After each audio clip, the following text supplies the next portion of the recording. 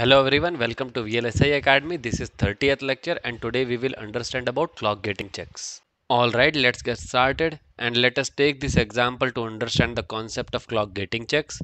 In this example, we can see that CK pin which is coming to this flip-flop and another clock which is coming to this flip-flop, both are gated by this cell.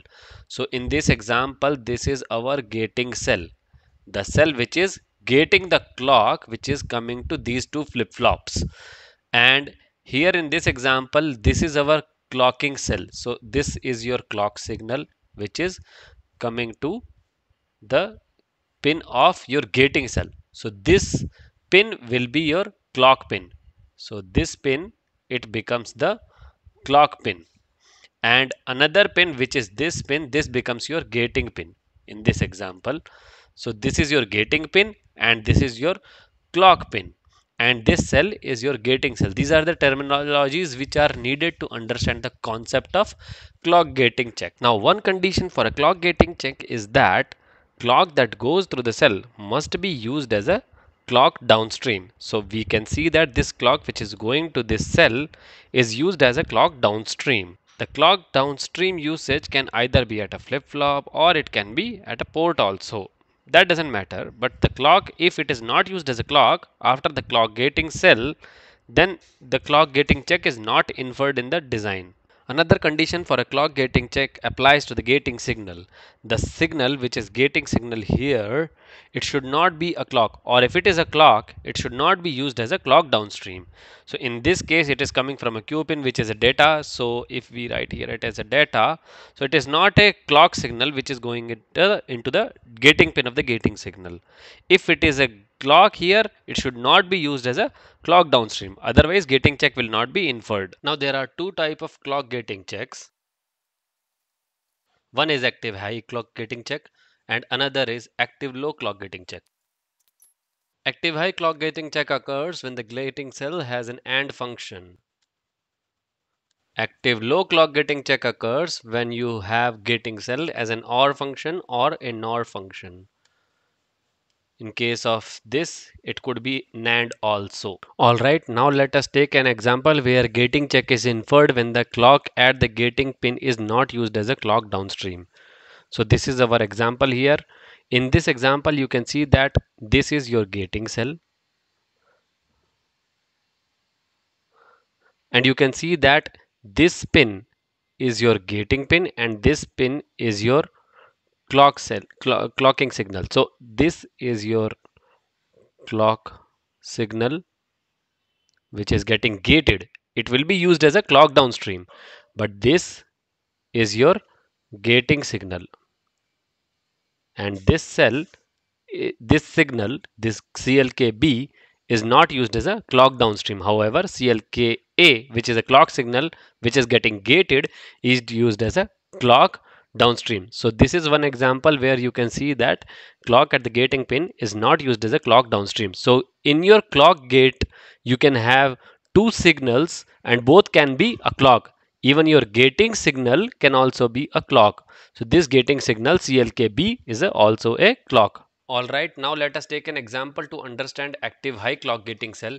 You can see that there is an AND cell here in the gating cell. So that means it is an active high clock gating cell. Why it is active high? Because whenever this high occurs on A pin of this gating signal, so that means that it will open up and it will allow the clock to propagate through. So your CLKB will propagate only when your A pin at this gating cell gets high.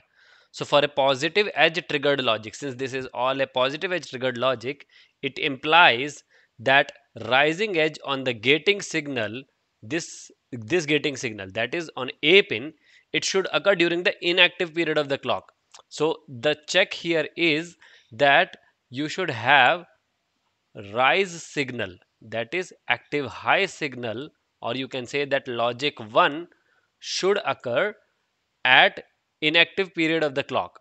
So inactive period means whenever your B is low. So your B should be low. B should be low when your A is going on logic 1. So when A is transiting from 0 to 1, your B should be 0. We will understand through this with the help of waveform also. Similarly, for a negative edge triggered logic, falling edge of the gating signal should occur when the clock is low. Now let us try to understand the same concept with the help of waveform. So this is the waveform here, and you can see that the first waveform is of CLKA. So CLKA means this is your reference waveform. Why is it reference waveform? Because it is coming on this flip-flop, which is your gating signal flip-flop. So the output of this, which is going to the A pin of this wave gating signal, is actually the waveform here. So this signal can come after this CLKA has been triggered. Then only this will be enabled. And you have your clock signal on the B pin. So UAND0/B, on that pin your clock signal is coming. So you have to measure your timing with respect to the clock signal. So your required time will be calculated on the basis of this clock signal. And your requirement is that your gating signal can change any time before your clock active edge is coming up. So you can see that active edge is this edge. Why? Because it will be active high signal on this flip flop. So we want, yeah, your nature of the flop to be active high here. So this is your, you can say that this is your active edge, active high signal check. Why? Because they are getting signal of and. So this is your active high waveform on which we are checking the timing, and your gating signal can change any time before it. So the ideally it should change between 5 to 10, that also we will explain later, but since it is changing long before that, so that means it will meet the setup timing anyway. Now for reference, let us look at the setup timing report here. So this is our setup timing report for this circuit, and let us have one circuit copy here to understand this further better.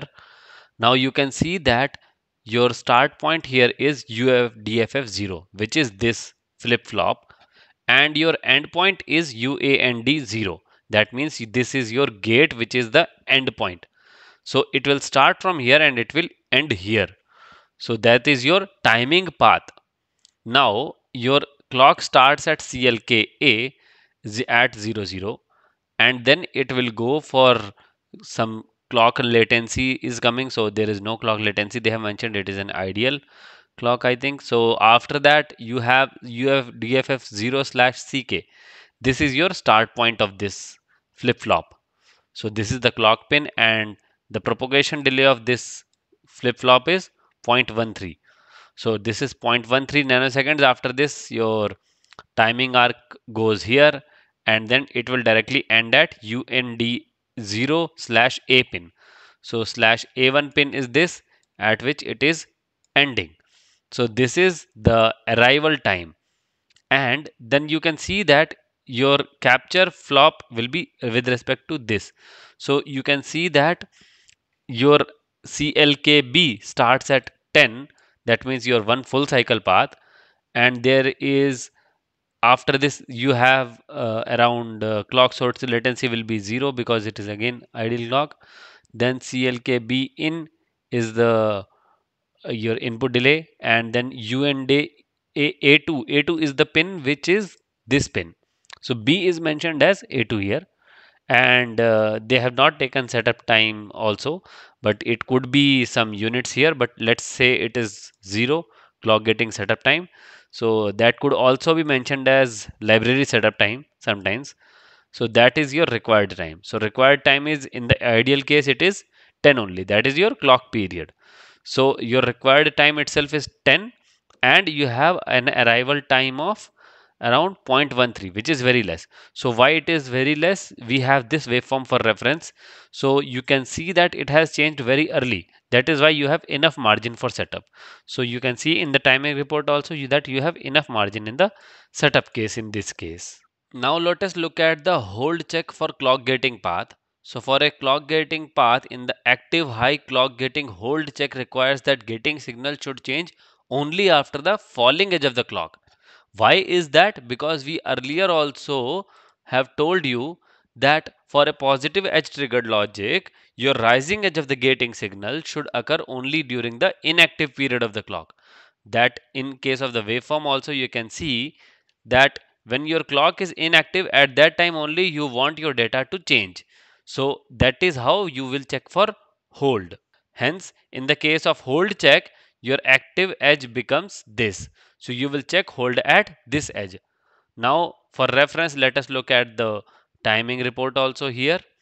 So this is the timing report in which you can see that your hold will be checked at this edge. So your 5 is the reference point for checking the hold. Let us take the circuit here for reference. Now you can see that here your start point is UDFF0 again. Your end point is UDFF UAND0. So again your end point is this. You can see that path type is min. That is how you know that it is a hold timing report. And your path group is clock gating default. This indicates that tool has created one clock gate enable path. So this is how you will know that it is a CG path or clock gate path. So this is a whole type report for this, and you can see that your arrival time is here. After that your required time starts. So you will see that again your clock starts from CLKA, that is your start point, and there was only a flip-flop here which has 0.13 PS. So that is why you have only 0.13 PS in the arrival time case. That is your total 0.13 PS. Now you can see that your CLKB will be falling at 5. So let's take your waveform here for reference. Here is the waveform for reference. So you can see that in this waveform, this is the hold active hold window, and you can see that CLKB will be checked at 5. So that is why this is the reference here. So it will start at this and we have to check at this edge for clock getting hold path. Now falling edge is 5. After that your clock latency will be 0 because this is ideal case and you will have ideally nothing. So it will directly reach to this pin. So that means your required time is actually 5 and you have arrival time as 0.13. And in the case of hold, what you need to check is your arrival time should be greater than required time. That is the case of hold. For this you can check the previous video also for the hold check. How do we check hold is minimum you should have delay in the data path such that it is at least greater than 5, but you can see that your delay is very less. So at least greater than 5 means at least your data should have been occurring, that change should have been occurring after this. So this should be brought here, and that is why this is violating. So in this case you can clearly see that hold is violating. So the requirement is at least your data change should happen in the active low window. So this is how we come to know that your data change should happen at during the inactive period of the clock, and clock is inactive during 5 to 10. Now one can see that hold requirement is quite large, and that is caused by the fact that sense of the gating signal and the flip-flop being gated are same. And how to resolve this, we will see that in the next video. That's all for this one, and please like, share and subscribe to the channel. Please give your important feedback in the comment section. Thank you.